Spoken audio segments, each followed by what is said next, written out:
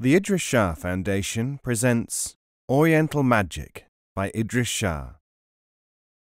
Additional research, verification, and unpublished materials by Richard Drobot, John Grant, Ibrahim Yusuf Musa, Morag Murray, Amina Ali Shah. First published 1956, entire original text 1968, and published in this edition 2016. This audiobook is narrated by David Alt. Oriental Magic.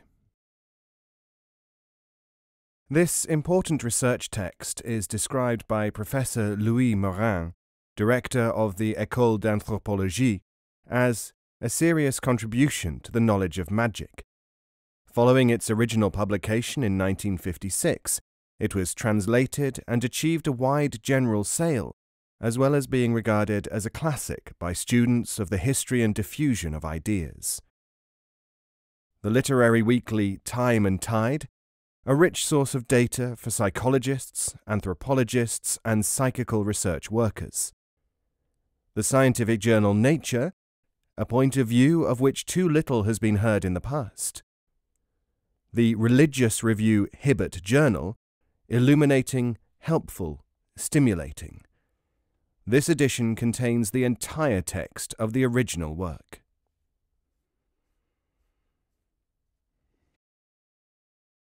Foreword by Dr. Louis Morin, member of the Institut de France, director of the École d'Anthropologie de Paris, deputy president of the International Institute of Anthropology. The organization of the academic disciplines which we in France associate with Descartes has, in the course of the centuries, so developed that today the scientific method permeates every aspect of humane studies. No longer does the scholar, faced with some new, strange, and hitherto unexplained phenomenon, turn away from its study. In our time he takes full account of it, keeping it under observation, in the hope of finding a way of explaining it. Magic is a subject which was long considered to be outside the ambit of academic study. Yet it is of importance in the discipline of anthropology. Curiously enough, magic has greatly intrigued ethnographers on account of the strangeness of its practices in all parts of the world, while at the same time it has been frowned upon by them as hardly susceptible to scientific study, and as repugnant to religion and the social order. Yet witchcraft used to be widespread in the Western world, and even at the court of Louis XVI and in the age of Voltaire. It has not died out even today. There used to be some confusion of religion and magic, it being thought that the latter was simply a primitive form of religion. We know better now, and can distinguish between religion, which is submission to an almighty creator to whom we raise our prayers, and magic, which consists of rites intended to compel supernatural forces, whatever they may be, to do the sorcerer's bidding. We must admit that almost all the religious ideas of primitive peoples are comprised in magic. This raises another great difficulty for the scholar, for it requires an effort of the imagination to enter into the mentality of primitive peoples, who in their ignorance of the workings of nature, feel compelled to construct for their own protection a system of magical observances. One must try to discover what primitive peoples are really thinking by observing them directly, without allowing one's fancy to run away with itself. However backward the particular people whose magic is under description may seem to be, it will often be noticed that their practices are survivals, sometimes of so distant an origin that the practitioner himself can no longer understand the words he speaks or explain the gestures he performs. A further complication is created by the fact that most magical rites are enshrouded by the reticence of the initiates. The arcana present a particularly difficult obstacle to the researcher when, as is nearly always the case, the magic formulae are in the possession of a hereditary caste of magicians who regard the secrets as their special heritage. This leads to the magicians as a body deliberately encouraging the ignorance of their followers, who in their turn fear the anger of the initiates if they should reveal anything. The fact that magical rites resemble each other in all parts of the world leads to the difficult question as to whether they came into existence first in any one place, and if so, by what means, whether by cultural borrowings, by migrations or invasions, they were carried to such distant regions. These are the lines of inquiry which Idris Shah has followed in dealing with Oriental magic. Of Afghan origin, he spent 5 years studying his subject in the Middle and Far East. His book is a serious contribution to knowledge and deserves to find a wide audience of educated readers.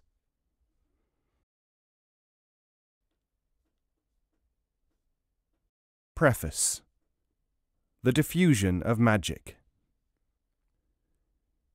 It is only as recently as Victorian times that archaeological science has established the remarkable fact that magical origins in High Asia have influenced communities halfway across the world. There is a fascinating story, too, in the westward sweep of the prehistoric Akkadians, the Turanian people who brought Asian ways to the Mediterranean, founding the civilizations of Assyria and Babylonia. Very many of the frightening thaumaturgic rites of the magicians during the development of the pre-Semitic age here are preserved in the Maklu, or burning, tablets, and the vast library of King Assurbanipal. The type of witch-doctoring, or shamanism, practiced by allied Turanian tribes took root in the East, in China and Japan. These rituals include psychic phenomena familiar to Western mediums, and they are duplicated, again through Turanian-Mongolian inspiration, among the Finns, Lapps, and even the American Indians of North and South America. Naturally, there is no documentary evidence of the westward drift of these peoples. Painstaking deduction carried out within the confines of a host of sciences has established that there is every likelihood that such migrations did, in fact, take place. It is not, however, only the people of Turanian origins who practiced the magical arts of their forebears. As Dr. Schutter and others have shown, in some of the most intriguing of scientific deduction, the prehistoric Scandinavians, for example, inherited a considerable lore from these peoples. Another important factor is the discovery that prehistoric communication between peoples was far closer than is generally assumed. It is common to imagine that early societies were more or less independent and developed apart from each other, some in remote mountains, deserts, and plains, others in towns and villages. It is not commonly known that in addition to trading, both intellectual and social intercourse between peoples, widely separated by culture, speech, and distance, was considerable. The difference between this contact and the relationship between peoples familiar in our day was simply that geographical factors made communication slower. The same considerations probably accounted for greater sympathy between peoples, as there seems to have been less inevitable hostility between different groups. For centuries, perhaps thousands of years, magic flowed slowly but powerfully through the human race. In its most ritualistic form, the flow was distinctly from east to west. At a date allegedly during Old Testament times, after the supposed Turanian migrations, Celtic legend has it that Aryan migrations from Central Asia passed through the present Middle East area and Egypt, certainly imbibing mythology and magic on the way. The ancient Greeks and Romans, too, played their part in adopting Semitic and Egyptian magical lore and transmitting it to Europe. Later Latin and Greek magic was a mixture of formulae and incantations, which can often be traced to these roots. The interrelation of the magic of Egypt and the surrounding countries is less clear. It is thought, however, as pointed out later in this book, that Africa and later southern Arabia influenced the miracle makers of the valley of the Nile. With the rise of such comparatively recent systems of thought as Buddhism, Christianity, and Islam, the religio-magical beliefs of earlier cults underwent a now familiar relegation. Their deities became inferior spirits. Even their priesthoods took on a more markedly magical and secretive character. Religion may succeed religion, but the change only multiplies the methods by which man seeks to supplement his impotence by obtaining control over supernatural powers, and to guard his weakness by lifting the veil of the future. The secret rites of the superseded faith become the forbidden magic of its successor. Its gods become evil spirits, as the divas and deities of the Veda become the devas and demons of the Avesta, as the bull worship of the early Hebrews became idolatry under the prophets, as the gods of Greece and Rome were malignant devils to the Christian fathers. In some cases, superseded processes lingered on as purely magical rites, tolerated and even adapted to newer cults. Was this because, as some believe, there were secrets known to the older systems which really did produce some strange evidence of supernatural power, which could be harnessed by humanity for its own use? Or, as the alternative contention holds, was it because magic had become so superstitiously rooted in man's mind that the only way to control it was to divert it into legalized channels? Organized religions tended to absorb spells and charms, belief in which was deeply entrenched. Among the southern Sudanese and other Africans, I have myself seen that Christianity has been adopted side by side with traditional magic. Only in rare cases has it supplanted the demons and powers of the supernatural. Often again, miracles related of earlier native sorcerers have been simply brought forward in time and added to the new beliefs. Evidence of this psychology is abundant and has been exhaustively studied elsewhere. Whether we like it or not, magic and religion all over the world are linked as are few other human phenomena. If you believe that, say, cures can be effected by touch, then you are believing in magic by its widest definitions, and in some forms of religion. On the other hand, there is a striking development in occultist thinking which can just be discerned today at its inception. This is the third possibility.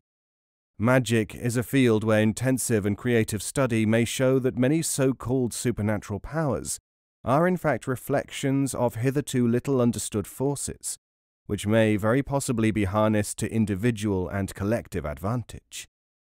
This is a part of the basis of this book. If there were in reality certain truths known to those nebulously referred to as the ancients, there is only one way to rediscover them: the scientific method.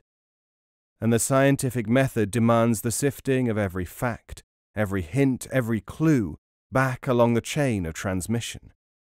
In the magical context, this means that we must have at our disposal the actual materials from which Western occultism springs. Hence, a rite which is found in, say, a Latin version of the Key of Solomon may prove to be merely a transcription of some spell designed to combat, perhaps, a flood in Assyria. Further investigation may show that the spell was based upon some entirely irrelevant thing, such as invoking the name of a supposed genie, whose initials by some happy chance spelt the word for drought, and so the search must go on anew. Whether you are, therefore, a general reader, an anthropologist, or just interested in the occult, here are some of the materials. They are not generally available in any other book. Idris Shah.